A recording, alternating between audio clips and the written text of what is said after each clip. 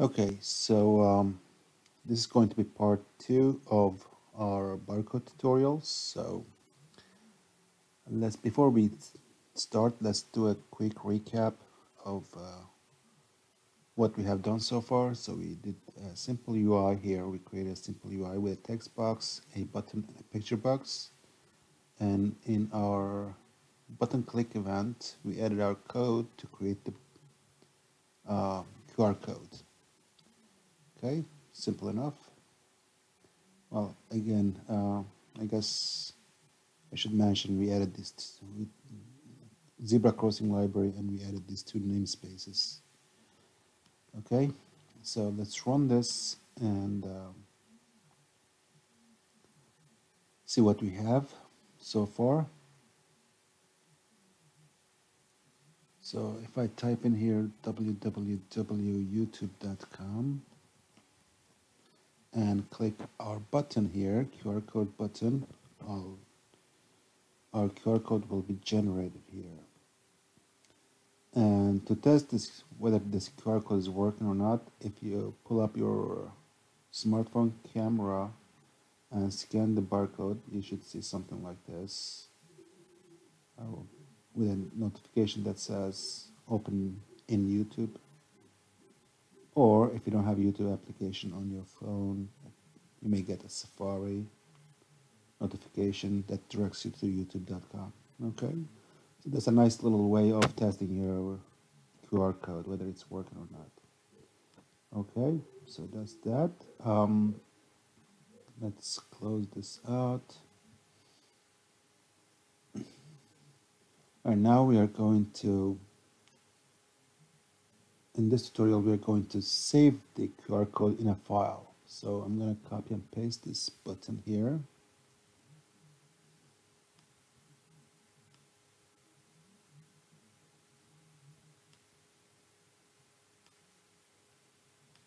Okay, I'm going to change the title or the caption of the button. While my button is selected, I'm going to go to Properties. And I'm going to change the text to Save QR. Okay. Next, I'm going to double click this button and go to Code Behind File. Alright, before we go any further, I want to create a new directory here on my desktop. Let's see, I'm just going to right click here. This is my desktop folder, as you can see. I'm going to right click in an empty spot. I'm going to say no folder and then type in my QR test, I guess, or let's say QR files.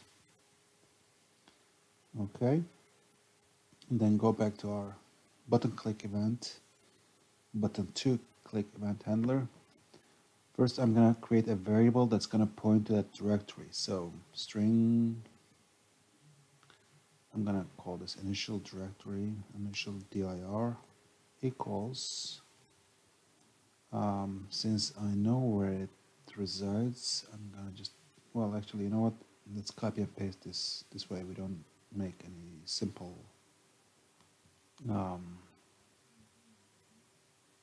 typing errors. So I'm going to just copy and paste this part.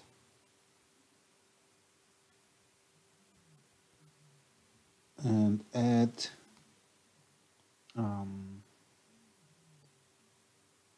QR tests. That was the from QR tests. I think that was the directory name we just created, right? QR files, actually. See, it's really simple. It's easy to make simple mistakes. Okay, so once we have this variable pointed to this directory, I'm going to create an instance of save file dialog. So I'm going to name this dialog equals new save file dialog. And then I'm going to set the initial directory to, actually, yep, okay, initial directory to initial dir. So, in other words, when we try to save the file, we want this directory to open versus trying to find where the directory is. Okay. All right, so we have the initial directory set to this directory. Next, I'm going to say if dialog dot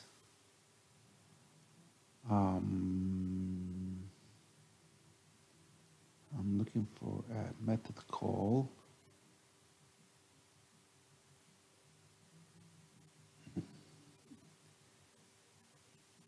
Let me see, where the hell was that method call?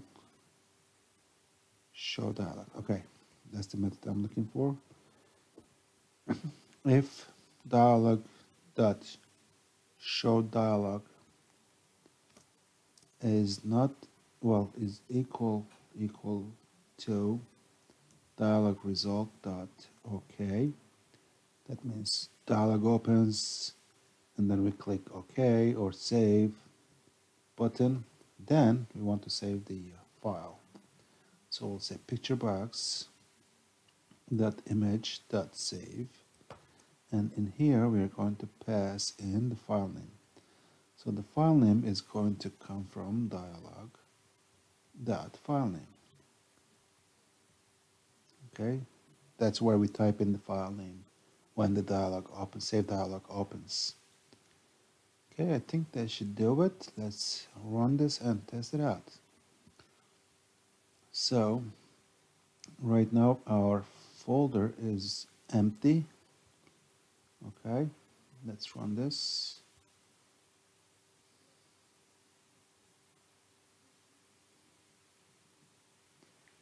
And you know what, I'm gonna actually set this form to open in screen center of the screen versus over there. So start position, I'm gonna set this to center screen. Kind of bugs me when it opens up to the left, but that's an easy solution. So let's, if we do the same thing, www.youtube.com, and create our QR. Now we can save this QR code. Right, now our folder that we set for initial directory opened up. Now we can say youtube.com, well, YouTube QR.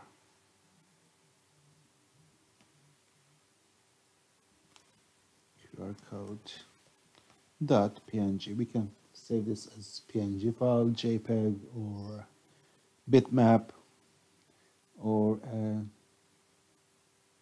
think a couple other formats, but these are the major ones, I guess. So we'll save this as a PNG, and let's click save. And now if we open our directory, we should have the file in here. Okay. Again, you can test this with your smartphone. It should work without any problem. Okay. We can do something else here. See, when we open, I forgot to mention it, so when we open up our save file dialog, we can set some filters here where we can select different formats. Let's go ahead and do that. Next. Let's close this out. Let's go back to our code behind, and over here we're going to say dialog.filters.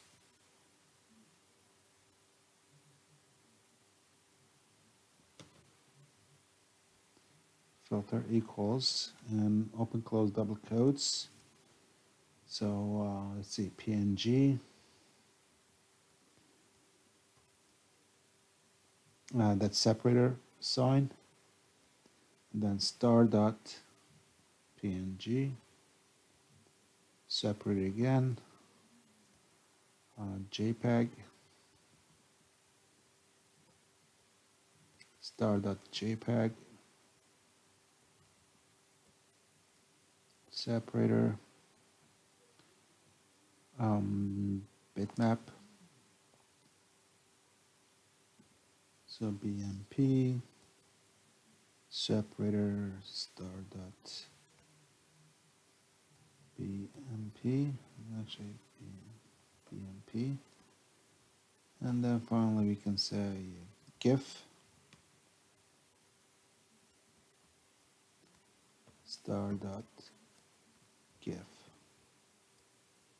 Okay, I think that should do it. Let's run this again.